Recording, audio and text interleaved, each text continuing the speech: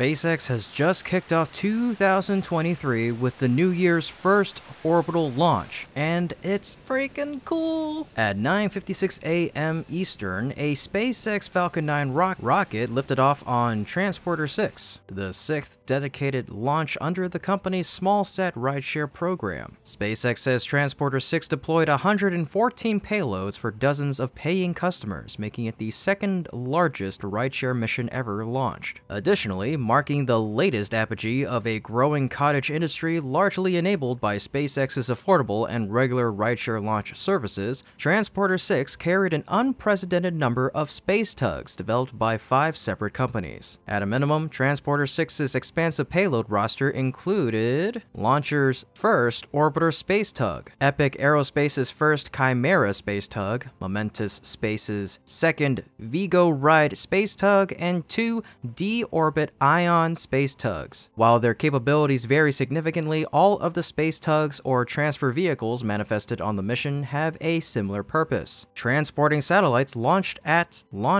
rideshare payloads from their rocket's one-size-fits-all parking orbit to an orbit more optimized for each spacecraft's mission. In theory, that concept could eventually take the shape of a service that lets operators send their satellites to a wide variety of orbits and still take advantage of the savings enabled by rideshare launches, particularly from SpaceX.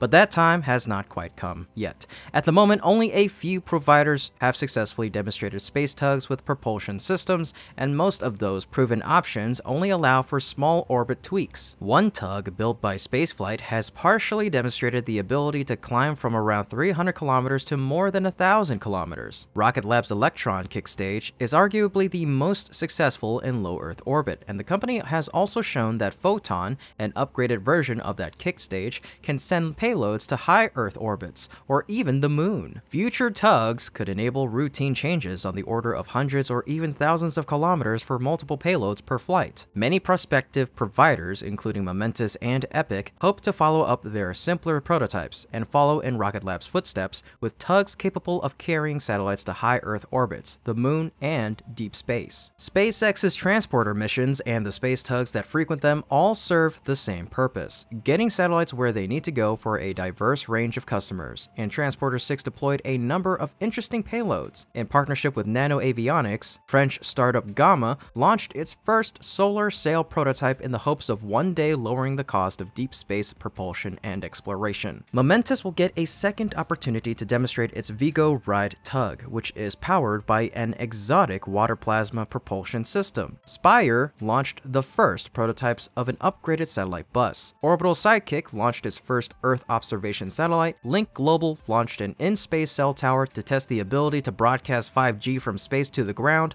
Australian startup Skycraft launched its first batch of Block 2 air traffic management satellites and will deploy them with its own free-flying Deployer 1, which is essentially a space tug without propulsion. Planet launched dozens of new SuperDove Earth imaging satellites, and Ukrainian startup EOS launched Agrisat-1, the country's first commercial satellite. Following Transporter 6, SpaceX's Smallsat Rideshare Program has launched approximately 566 payloads in less than 2 years. Additionally, SpaceX has launched more than 3,600 of its own Starlink satellites since November of 2019 for a total of well over 4,000 satellites launched in a little over 3 years. Interestingly enough, Transporter 6 is not only SpaceX and the world's first launch of 2023, but also the second time SpaceX launched one of its Falcon 9 first stages 15 times. This rocket has previously launched the GPS-3-3 satellite for the US Space Force, 3 other commercial missions, and 10 batches of Starlink satellites. It now seems possible that the company will fly one of its rockets as many as 20 times by the end of this year. In 2022, SpaceX was able to dramatically increase its launch cadence by both ramping up Starlink satellite production as well as maturing its operations to reuse Falcon 9 first stages and payload fairings. Previously, from 2017 to 2021, SpaceX averaged 22 launches a year, with an annual record of 31 flights in 2021. Last year, the company very nearly doubled its previous record. The question for the new year, therefore, is whether SpaceX can take another leap in in cadence. SpaceX founder Elon Musk said in August of 2022 that the company aimed to launch 100 rockets in 2023. That seems like the upper bound of what is possible. However, given that the company was able to launch 7 rockets in December, it is perhaps not unreachable in terms of raw production. Of course, nothing in launch is straightforward, and another important factor will be payload readiness. Of its missions in 2022, 27 were for governments or commercial customers,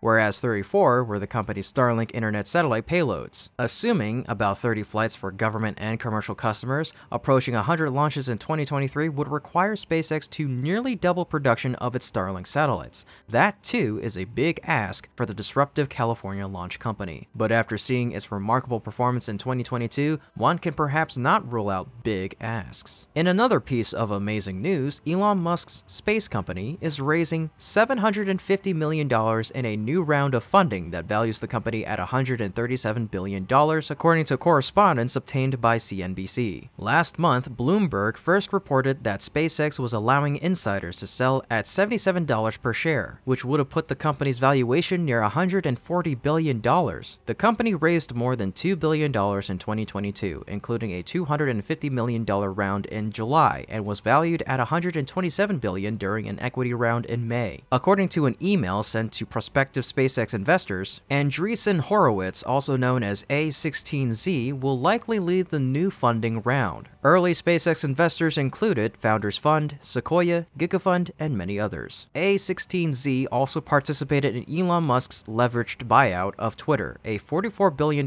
deal that closed in late October of 2022. SpaceX and A16Z did not immediately respond to a request for comment. Last year, SpaceX achieved several new milestones, but faced delays to its Starship program, which is part of NASA's effort to bring astronauts back to the moon. On the upside, the company's satellite internet service Starlink exceeded 1 million subscribers and provided a lifeline to users in Ukraine who suffered infrastructure disruptions after Russia's invasion. SpaceX also managed to surpass 60 reusable rocket launches in a single year via its Falcon program. The company is currently continuing development of its Starship and Super Heavy launch vehicles at the company's Starbase facility in Boca Chica, Texas. It's not clear when the company will move to the next step of the program, which entails an orbital launch test of these larger vehicles. As Musk has repeatedly sounded off about geopolitical issues on Twitter, NASA Administrator Bill Nelson recently asked SpaceX President and COO Gwynne Shotwell whether his distractions as the new owner and CEO of Twitter might affect SpaceX's work with the space agency. Nelson said that Shotwell reassured him it would not. And that's about it for today's episode. We thank you so much for watching, and if you enjoy what my team and I are doing, you can become a patron through our Patreon link in the description below. Otherwise, as always,